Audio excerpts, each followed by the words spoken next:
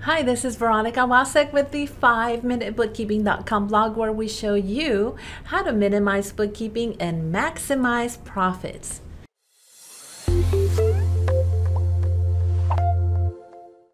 What is a chart of accounts?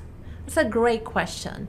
And I get a lot of questions about what a chart of account is and about customizing a chart of accounts, especially in QuickBooks Online, which is what I specialize in.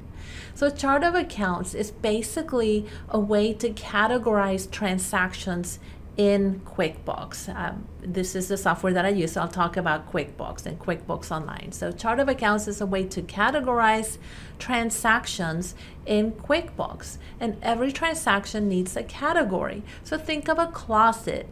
If you had a well-organized closet, all of your clothing would go into specific areas of a closet, and they might be categorized maybe by color, maybe by the sweaters, the pants, and the dresses go in different parts of your closet. So think of your chart of accounts as a closet, and the fact that then every transaction in QuickBooks needs to be assigned a category. Now, how do you know whether you need more categories or less categories? It all depends on your business and the kind of information that you want to see in your reports, mainly your balance sheet and your profit and loss. So all of the accounts that are on the chart of accounts actually end up being shown on the balance sheet and the profit and loss. So again, depending on how much detail you want to see in those reports, that would then affect how you want to set up the chart of accounts. I get asked a lot, do I need to add lots of accounts to the chart of accounts, or can I keep it more concise? I generally advise clients to find a happy medium.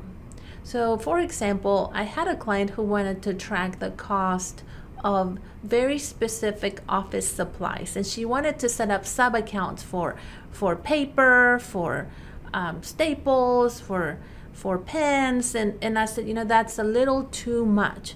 Why don't you just track your office supplies maybe by the highest expenses that you have?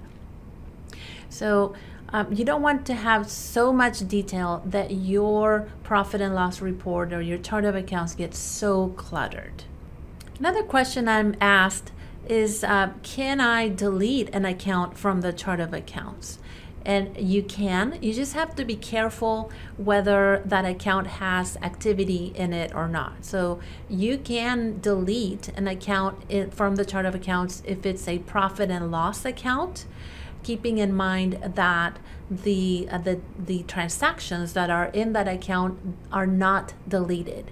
So you're basically just taking that account name from your list of accounts, so you don't see it again. But if you run a report, then you'll see that activity for that account in your reports. For a balance sheet account, though, if you delete that account, what it does in QuickBooks Online is that it actually zeroes out the account and enters a transaction in an account called opening balance equity. So you don't want to delete a balance sheet account that has activity. I'm also asked, can you add accounts to the chart of accounts, or can you edit accounts in the chart of accounts? And you certainly can. You can add accounts. Again, keep in mind, don't add too many accounts. Don't make that chart of accounts so big. And then you can also edit accounts if you need to maybe edit the name of an account. I hope you found this helpful. I'm Veronica Wasek with the 5minutebookkeeping.com blog. Visit my blog for free QuickBooks Online training, tips, tricks, and tutorials. And check out my description box below for free resources.